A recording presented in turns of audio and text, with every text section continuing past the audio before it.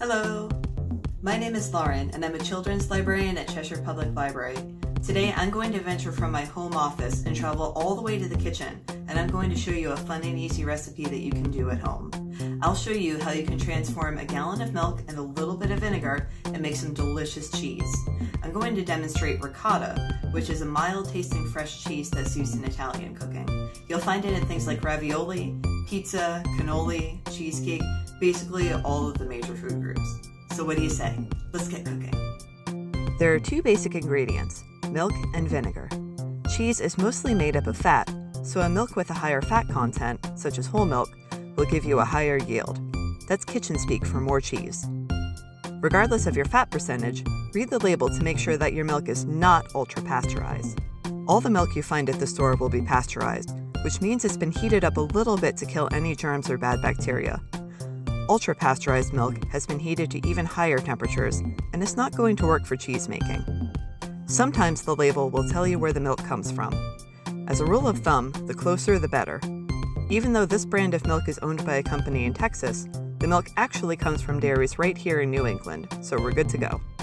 For equipment, you will need a pot that's big enough to hold the milk, a measuring cup, spoons to stir the milk and lift out the curds, a colander or sieve lined with a cheesecloth, and a container for your cheese. It's good to also have a thermometer and a kitchen timer. Set your pot on the stove and pour in the milk. If you're a young cook, ask an adult to help you with this part. Next, measure out 3/4 of a cup of vinegar and add it to the milk. Stir it up so the acid in the vinegar can start working its magic. Turn on your stove and set it to about medium heat. Now we're going to let this mixture heat up until it's about 200 degrees Fahrenheit, which is a little below its boiling point of 212 degrees. Check the temperature every few minutes and give it a gentle stir so the milk doesn't burn on the bottom of the pot. So what exactly is going on in that pot? Well, milk is an emulsion of about 85% water and 15% solids such as fats, proteins, and carbohydrates. When we mix milk with an acid like vinegar, the solids start to separate from the liquid. In milk terms, the curds are separating from the whey or curdling. Heating milk to a high enough temperature also causes curdling, so we're using two different chemical processes, heat and acidification, to induce curdling.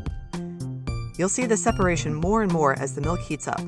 It might look gross to some folks, but trust me, it's going to be delicious. Okay, we've reached a little above 200 degrees and it's time to turn off the heat. You can see that I actually let mine get just a little too hot and it started to boil, but that's okay. Even without the thermometer, we can clearly see that the curds have separated from the whey. And feel free to play with the curds, it's super fun. I'm going to set a timer for about 10 minutes so the milk can keep on curdling. Now it's time to strain the liquid whey from the solid curds. Use a slotted spoon to scoop the biggest chunks of whey into a colander lined with a cheesecloth. I have a bowl underneath the colander to catch the liquid whey. The curds and whey are very hot, so be careful and ask for help if you need it. Next, carefully pour out the rest of the whey into the container. This is the messiest part and the pot will be heavy, so ask for help again if you need it. Once everything is poured into the colander, I'm going to set my timer to let the liquid whey drain off from the solid cheese curds. 20 minutes should do it. My timer's gone off and my cheese is ready. Time to scoop it into a container. You can see that I have a nice thick cheese, and it's going to get a little thicker as it cools off in the refrigerator. If you want a thinner cheese, try draining it for only 5 or 10 minutes so it retains more liquid. If you want a thicker cheese, you can drain it for up to an hour. If it ends up too thick, you can always mix in some of the whey that you saved. And we have cheese! It tastes great on its own, but I'm going to add about a teaspoon of salt and mix it up. Most cheeses have some amount of salt in them. Now for the moment of truth. Cheesy perfection. Now for all that leftover whey. It's slightly acidic, and it still has some nutrients, including lactose. My very favorite thing to do with the whey is to make pizza dough. I'll show you how to make homemade pizza in a later video. If you don't like pizza, you can use whey instead of water in any recipe for soft, chewy breads like dinner rolls, bagels, or French bread, or you can cook pasta in it. You can also head to your backyard and feed it to chickens, or use it to fertilize tomatoes, blueberries, azaleas, and other plants that like slightly acidic soil.